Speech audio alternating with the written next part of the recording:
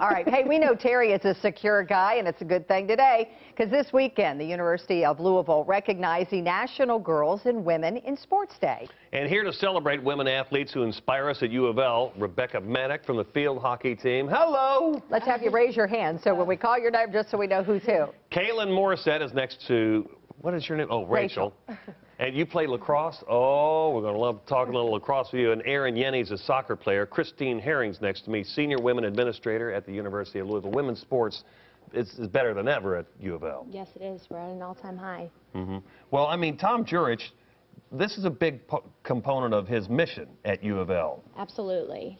All of our sports are fully funded, so all 23 sports. It was a goal of Tom's when he came here to make sure that women were equally represented as the men. So. Yeah, well, his two daughters, of course, played, and one of them worked here on our staff, so we know all this from Haley. Right? Yeah. So, and let's come down the line there because this Sunday, many of you all are going to be recognized during the basketball game. And tell us a little bit about the sports you play and how you all are here at U of L. Very competitive, right, and everything. Yeah, I play field hockey here, and just the facilities that we are given as a team is amazing, and the opportunities that we're given as a team, as a women's sport too, is outstanding. So.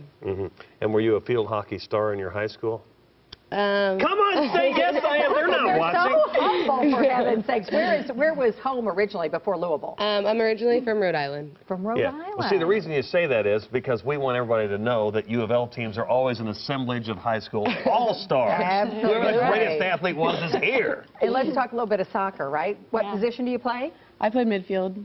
And where was home before here for you? Ohio. Ohio. We're in Ohio? Troy. All right. About 3 hours away. And then, go ahead. Yeah, just tell us about our soccer program here at U of L. Yeah, I mean, we've had a great season last year. We have a great coach. Our team, we lost a lot of seniors this past year, but we're gaining a lot of freshmen, and we're coming back with a fresh start. You know, with what Becca was saying, we did a competition with them this morning at 6:30.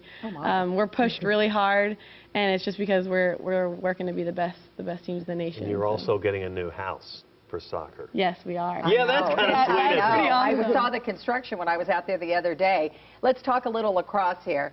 We've got a Canadian in the house. And I said, that usually means you start young. You play lacrosse. What age did you start playing? Started playing when I was 3. 3? Yep. I could barely walk at 3, for heaven's sakes. It is really just ingrained in Canada for things like that, right? You either play lacrosse or hockey, and I played both, so. You did, and you said you grew up playing with the boys. Yes, I did. Did it make you tougher, or? I think so. I used to get made fun of for being the only girl on the field, so. But it made me a little bit more tough. How many broken bones have you had, Kaylin? I've only had one. Come on! I only broke my toe. So that was it. You are tough.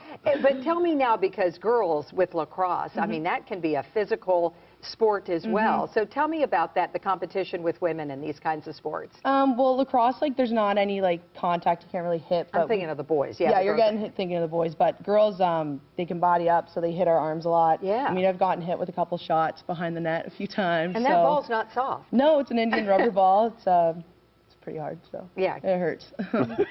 Absolutely. Well, tell us what you would like to say when we recognize women. I mean, we've come such a long way and have made such great strides. Absolutely. I think that National Girl and Women in Sports Day is a fantastic opportunity for us to celebrate our current female student athletes and our alumni. So that's something that this year we're doing. We're bringing back all of our alumni, honoring them. Awesome. And I love the fact that you said, you got made fun of because you were the only girl. That doesn't happen so much anymore, which is great, which shows that we're everywhere now, right? Absolutely. Yeah. Well, proud of all of you, and you can throw those L's up on this show anytime you want. Yeah, We're always glad to have you all here. Thank you so much. We're proud to have you here. Yeah, University of Louisville is going to honor its current and former female athletes with a special halftime presentation at this Sunday's women's basketball game. The Cardinals, 19-1 overall, having a pretty good run. They play Memphis at 1 Sunday at the KFC Yum Center. For tickets, 852-5151. So come on out and support our women.